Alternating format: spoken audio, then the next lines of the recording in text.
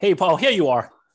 Since this afternoon, we are talking about causal inference, causal analysis, and you have been working on causal inference and machine learning for a while, and you have done some reviews recently on causal machine learning in making business decisions, and you published some blogs about causal science, and especially how that's used by large corporations, by industry.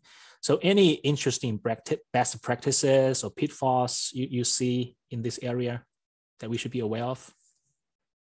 Yeah, several. So, we had this recent survey where we really tried to understand sort of, first of all, what are the questions that data science practitioners, so we mostly talked about with the data scientists in industry, various sectors, different companies, mid-size, large size.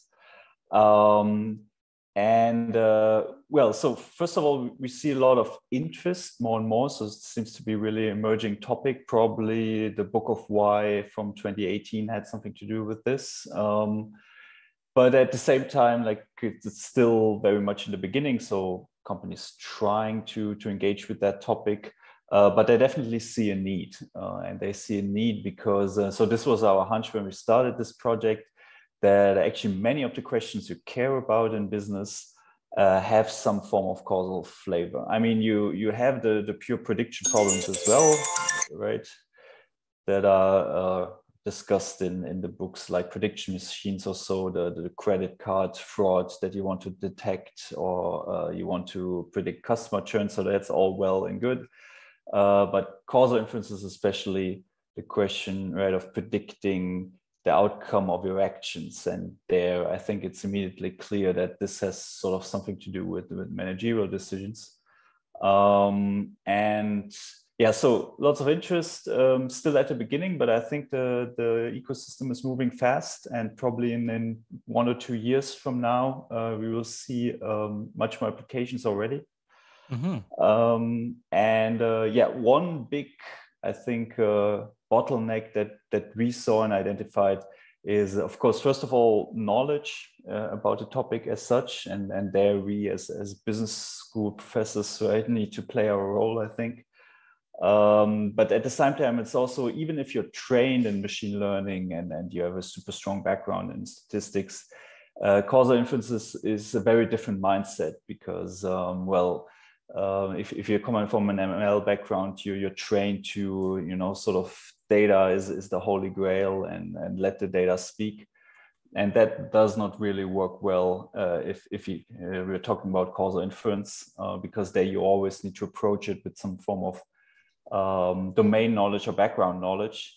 And that also poses some interesting organizational challenges, which we are currently exploring. You talk about, yeah, thank you, Paul. That's a very good summary about causal inference and its rising importance in the industry. Now, you talk about the domain expertise. So how do people sort of translate domain expertise into data science to make causal inference? Yeah, that's an interesting question because, what we've seen in our interviews and then also in the survey that we run, the way like data science teams are structured at the moment is almost like this competence center, right? Or almost like an in-house consulting model. And you sort of have different projects and you go into different teams. But it's very much centralized, like in a specific team or department. While we would argue, you can structure that on a project basis, right? But what you really want is you want to bring people with a more technical background and people with the actual domain knowledge being in the field together. And our impression is that this is not happening yet as much as we needed to. And this is a big bottleneck and something that we are currently actually trying to do research on how to make this knowledge exchange happening and sort of, it's this old question in innovation economics of how can an organization learn what they already know, so to say, right? And it's a form of boundary spanning that has to happen. Can you, I don't know if you have thought about this, can you think of one example in which it is so necessary to bring in a domain expert to either interpret or help build a causal model, so we can infer decision consequences from data. Yeah, so I can talk maybe about a recent project that we're having. So this is with a large supermarket chain in the Netherlands. So one of the two largest in the Netherlands. And they're thinking about sustainability issues and sort of reducing food waste. And they're having initiatives like, for example, dynamic markdown pricing and so on. But again, like really, so they're sitting, in the headquarters close to Amsterdam, and then they're trying to analyze, or they're analyzing all this data from all the different stores across the Netherlands, and sort of in a central way, and they do some form of A/B testing as well on trying to optimize this dynamic markdown and so on.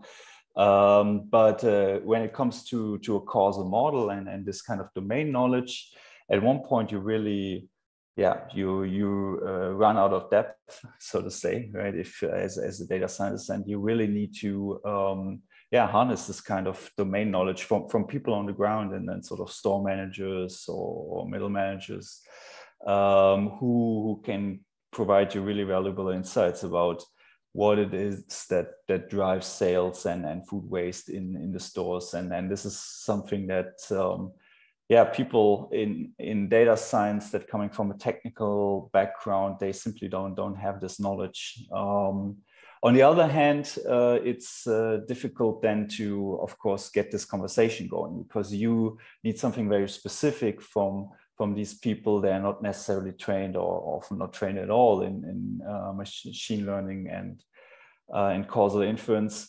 And we're trying currently to explore sort of best practices, how we can most effectively get this conversation going, basically.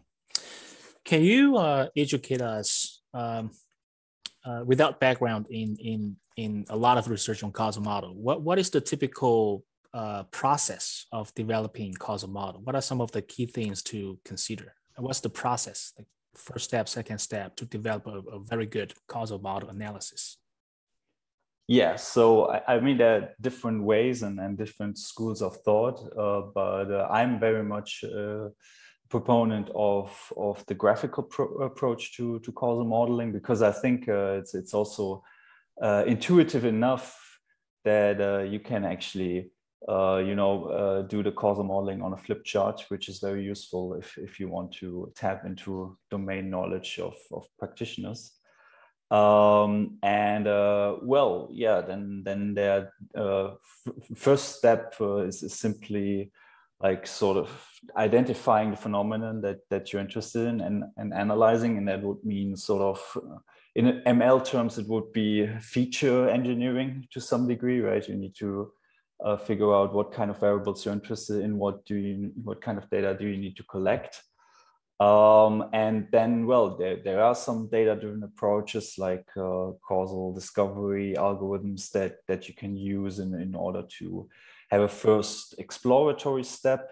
I mean, you can show theoretically, and you will figure out in practice very early that this doesn't get you all the way, right? So you will always need to complement it with some form of background knowledge. That's a term we like to use in machine learning, but I would simply say it's a theory, right? And there it connects very nicely to some form of discussions we have in management, sort of that we need a good theory of our business model or theory of the firm in order to be effective. And there's sort of where data science and business meet. Mm-hmm. Mm-hmm. Now I want to follow up on that. So by causal graph based school of thought, you mean things like causal diagrams, structural equation models from Judy Pro's work, and etc. Now there's also another school of thought on the potential income method, where people criticize this graphic model. And the main point, correct me if I'm wrong, is, okay, you're going to have some knowledge about how the world works first before you can develop a causal model. But what if we don't know how the world works? Yes, I mean, so yeah, potential outcomes or quasi-experimental school, right? I mean, it's a valid criticism that basically the starting point there is you will always have some form of unobservables, right? That you can't measure, influence factors that you might not even be able to name. And so you can circumvent that by, and that's the approach in science that we take since Fisher, right? By running experiment.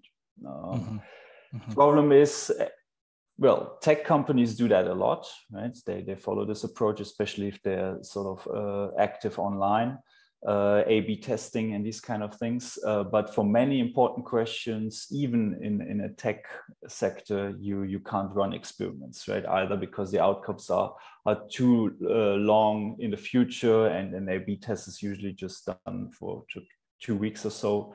Or it's simply too costly or unethical to experiment. So then you do quasi experiments, right? So you wait for sort of nature to provide you this ideal experimental setting. And that's what we do in research a lot. But well, like in research, we often look for the experiment first and then ask the question later. And you can't do that in business, right? So there the question comes first. And then often you don't have a great quasi-experimental approach at hand. Sometimes you can, and we show that in our paper, right? These techniques are used, but they are definitely not the holy grail Now, Paul, you mentioned the quasi-experiment, and I see in the chat box one asked a question related to RCT, randomized controlled trials experiment. And by the way, we have several students working in the healthcare and medical areas, so they are quite familiar with the RCT, the experiment type of approaches for causal inference. So how do we sort of take the best of the worlds of both RCT and machine learning in the future? Yeah, I mean, there were many interesting methodological developments recently, right? The work by Athay and co-authors using machine learning in order to investigate heterogeneous causal effects or heterogeneous treatment effects. I think that line of work is very interesting because it allows us to move away from sort of this average effect that we're measuring. But I want to come back to one point, what you said about sort of we need a model of the world, right? And whether we could sort of circumvent that with an RCT. And I think there's an interesting case. Just recently, there was a blog post by Microsoft Research. And they were facing exactly that question of, well, we have a lot of experimental knowledge. We do A/B testing all the time in our organization, but now we have this wealth of experimental results from maybe 2 years back prior to COVID and the pandemic. And now they were asking the question like, are these results still valid, or has the world moved on, and do we maybe need to repeat all of these experimental results in order to figure out, what counts now? And that is a classic. Well, if you're trained in epidemiology, you would call this an external validity problem. The computer scientists call this a transportability problem or transfer learning, right? And if you want to solve that problem, you again are left with the same problem. You need to make theoretical assumptions and bring in domain knowledge in order to decide whether effects are transportable. So there, it's again the same question. Even though you can run RCTs, you never get away with sort of background knowledge in causal inference. Now, based on the conversation, it seems causal model is too much a good thing. It helps making management decisions. It makes more reliable prediction of the outcome and tells you the consequences of actions, etc. Is there any limitation of causal modeling? Is there anything causal modeling cannot do? We should not apply causal model to certain kind of questions. Well, I mean, the big drawback is I think that it's more complicated, right? Exactly for this reason that you cannot just use a standard algorithm and sort of minimize your loss function and that's it, or at least optimize fit out of sample fit. So it's much more on a case-by-case analysis, right? So because you need this domain knowledge and you need to apply the correct tools. So in that sense, I would say we're still trying to actually highlight the benefits of causal modeling because it's not yet applied so much. And we're trying to figuring out the best, especially from a business perspective, right? The right organizational structure in order to minimize these costs and sort of bringing this domain knowledge to the table. So I think that is probably the biggest drawback, especially when you see, I mean, organizations are already struggling with all the engineering time that goes into standard machine learning approaches, right? And I would be curious to know if organizations apply causal inference more and more, like how that would compare in terms of cost. If they do apply causal inference more and more, then they do need to merge or find a way to integrate domain expertise into their data, right? And in your survey, you mentioned, and some of the other works you have done and interactions with the companies, where do they draw the domain knowledge? Do they draw from consultants, internal managers, or business schools? And what is the role for us to contribute to domain knowledge? Well, for us, I think it's a good thing. If you're worried about machines taking over our jobs, because this is a clear indication that it will not. It will, at least until we get the automated causal modeling going. Yeah. Well, where it's coming from, it's a good question. I'm asking myself that as well. As I said, we're now working with this Dutch supermarket chain, and there we actually want to explore different team configurations, for example, and which are to see which configurations most effective in sort of getting causal modeling going or getting domain knowledge to the table. I know of tech companies who actually have dedicated sessions with their employees where they try to draw causal diagrams on a flip chart. I found that very interesting. But I think we don't have good answers there yet. Like, what is the most effective way? That's just what we're starting to explore.